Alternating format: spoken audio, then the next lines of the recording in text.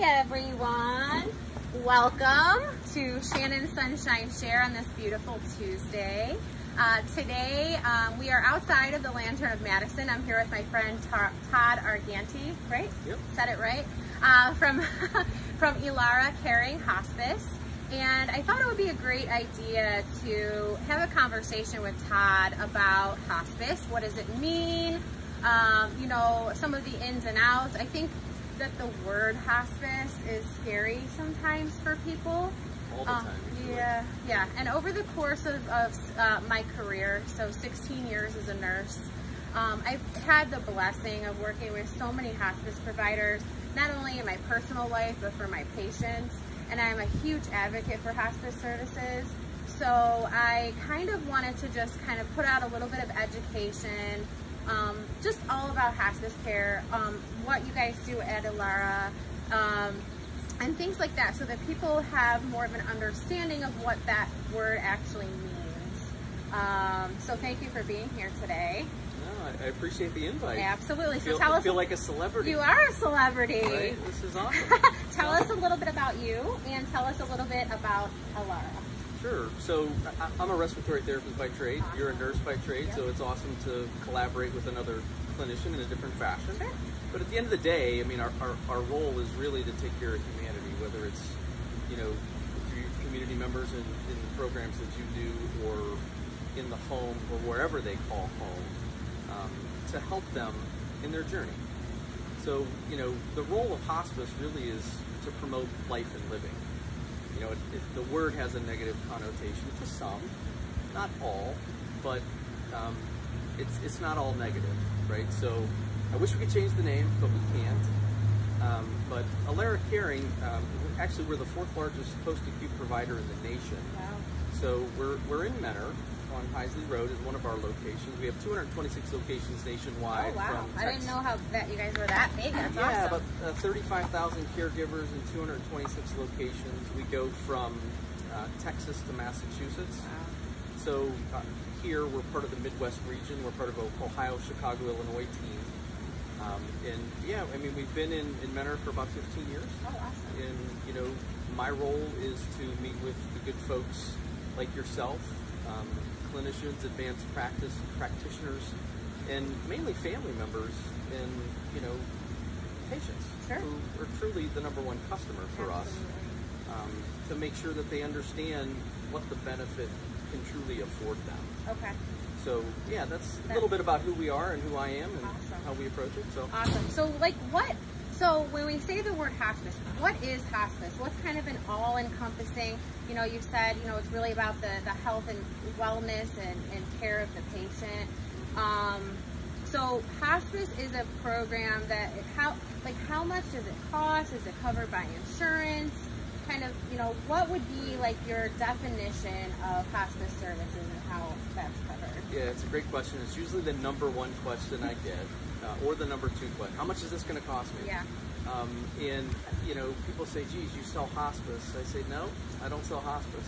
I give it away for free. Mm-hmm. You know, it's really one of the, and I use that term a little tongue-in-cheek, but the Medicare hospice benefit is really one of the, shall I say, nicest programs that the government has put together for folks that need extra support at, you know, as they're on their journey towards end of life or not seeking curative care anymore.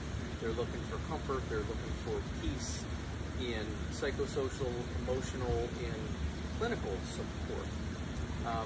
And really, it's all encompassed under their Medicare Part A portion of the benefit. Even if you have an HMO plan, it reverts naturally to the Part A benefit. A lot of folks don't know that. Like, oh, I have senior, you know, Anthem Senior Advantage, United Healthcare HMO. It happens behind the scenes. Okay. You know, it just kind of flips. So there's nothing anybody has to do.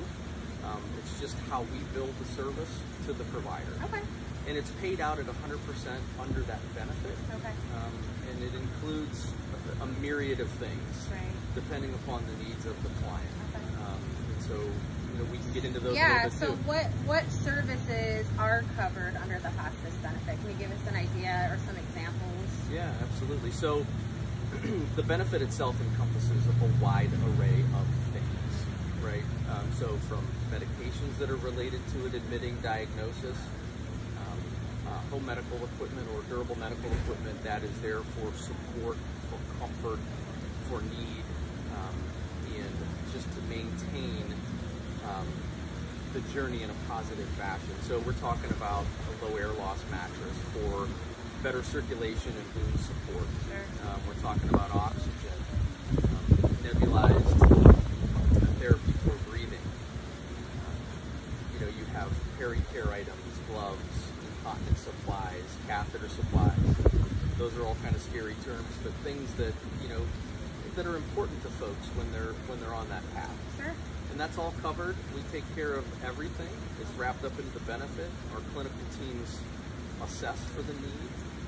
They place the orders specifically along with the physicians that are involved, and then they provide it either during their visit or if they're in the home. The product gets shipped directly to the patient or the caregiver, or our caregivers bring it depending upon the scenario. Okay. Yeah, so it really is a full embodiment of care. Yeah, absolutely. I mean, I'm amazed at how quickly, that this process can take place. I mean, I've had patients who have, the doctors recommended a hospice consult. I've had patients who were able to have that initial meeting with hospice and get signed up for the benefit in the same day, have equipment delivered the same day. I mean, I'm amazed at how fast, everything goes and how smoothly everything moves. And I know that takes a lot of work behind the scenes, and you guys do a great job. And we've done it on a Saturday for you Yes, guys. absolutely. So even on the weekend. Yep. So that's amazing. So let's talk a little bit about some of the myths of hospice. So I've had families tell me before that, when they think of hospice, it means like, that's it. I'm going to pass away very soon. But that's not the case, because I've had patients on and off of hospice services for years. Absolutely. Sometimes there's a need for it. Sometimes, we have a change in condition and we're feeling better, or, whatever the case may be. So can you talk a little bit about, let's talk about, people say, well, is hospice a place? Is hospice a service? Yeah. What is it? Yeah, it's all great questions. So, and I get asked those a lot, and it's part of my role is to make sure when I meet with families or caregivers that they have a clear understanding of truly what that means. Yeah. And the hospice Medicare benefit, it's not a binding contract, first of all. So to your point, folks can sign up for hospice.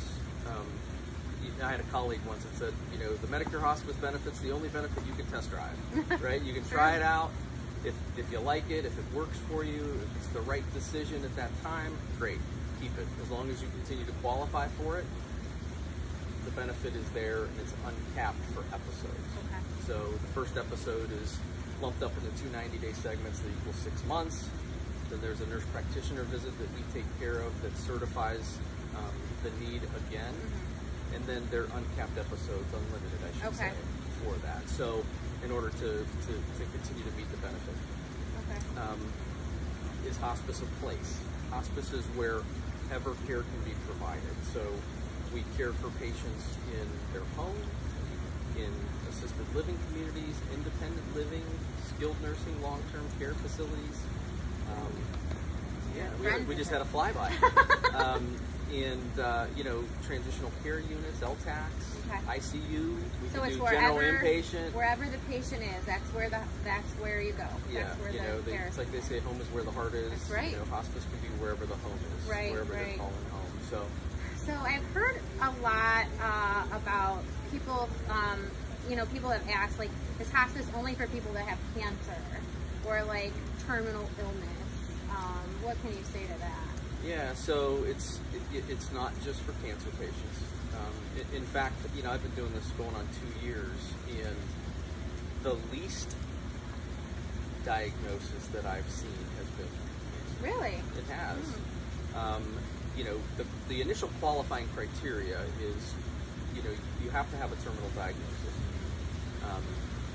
You have to understand the philosophy that you're no longer seeking curative care or aggressive treatment. And there's some stipulations to that as well.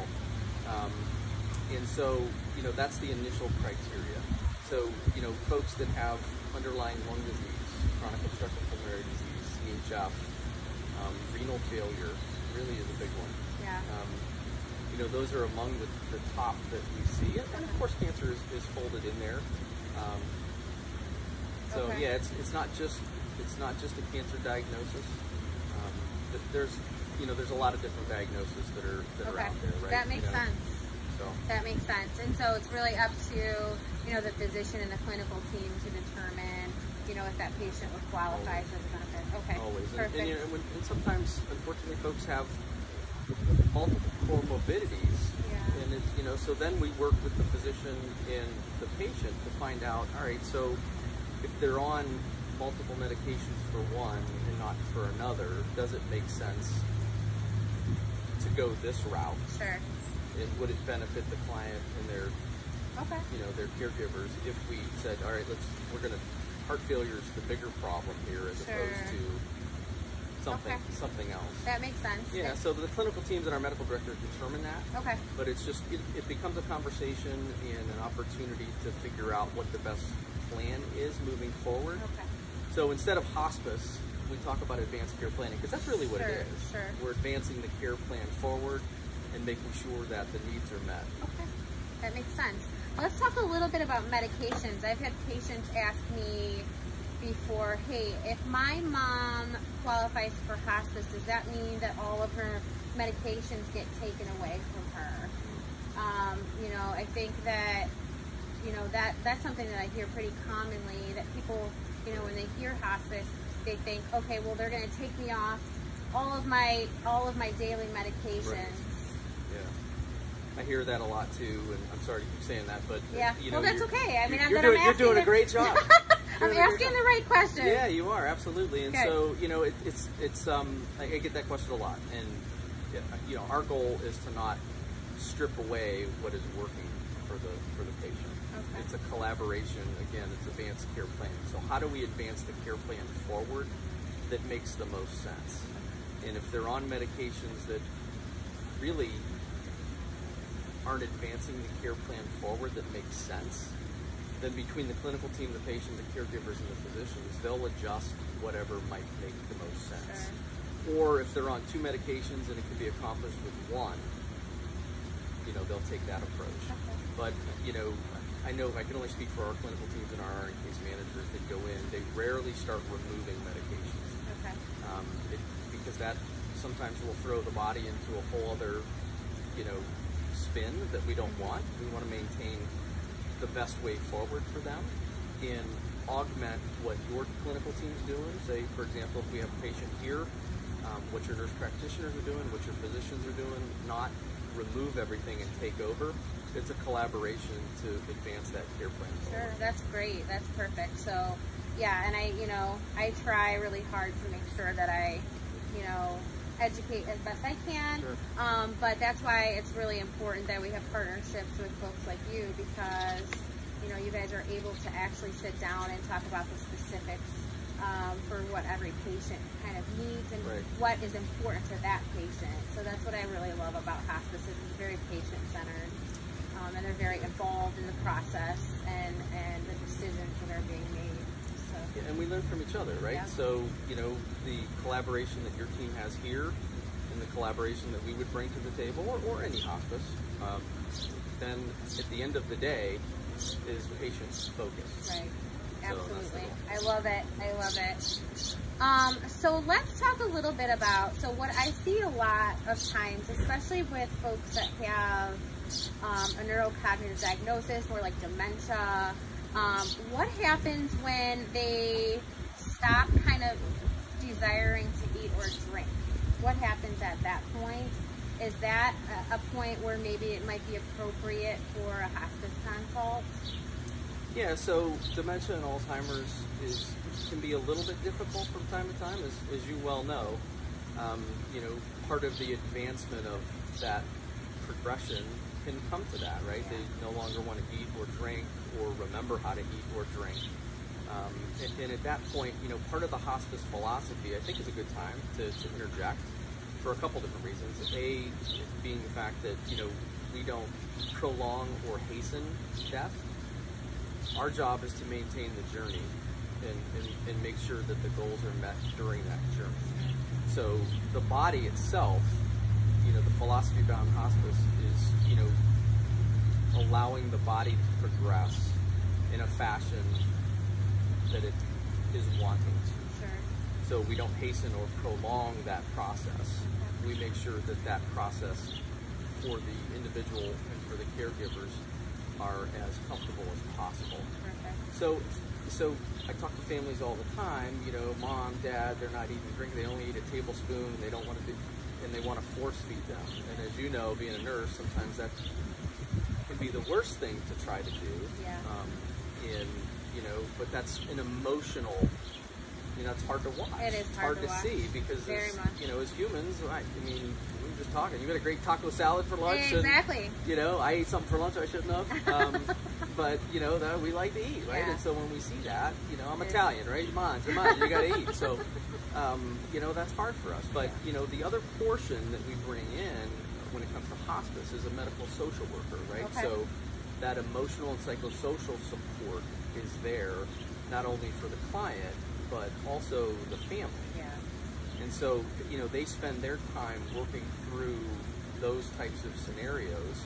And our clinical team through education with the families as well. And, you know, we see that when wounds happen as well. And, you know, somebody always wants to blame somebody for why the wound isn't getting any better. And it's part of the body decomposition. It sounds bad, and it's not easy to watch, especially if it's a loved one, or even if you're a clinician taking care of it. It's a tough scenario. Yeah. You know, but part of that, again, is supporting and making sure they're comfortable, they're positioned, they have the right support surface to help that journey. Sure. Yeah. Sure. Perfect. But yeah, I mean, I couldn't have said any of that better myself. I'm glad that, you know, you were able to be here today to kind of help, you know, bridge the gap on some of the questions or maybe the things that are floating around out there that, you know, some of those misconceptions. So you gave me some really great information today. So how can people get this information, and how can they get a hold of you at Alara, or just get some more general information about the services that you provide? Sure. The easiest way is you can always contact Shannon. She has our information as well. But the easiest way, if you go on elara.com, ELARA.com, you know, there's links to all of our locations. They can research who we are. They can look us up on CMS. So there's a governmental website, right? Medicare.gov. They rate the hospices, and so we're on there. We're nationally ranked, really kind of second to none, especially in our region. So yeah, that's awesome. Probably the easiest way to get it started. Okay. Well, I can say that all of the interactions with your staff have been amazing. You know, they're in our building taking care of our clients, and they're just very passionate, very educated, very calming presence, and just, you know, it's been an overall great experience for us, for our families, and our clients. So I want to thank you for that. Thank you. And Appreciate thank you so much for being here with us today. Perfect. And I will look forward to seeing you all next week. Thank you so much for tuning in, and have a great day. Bye. Bye.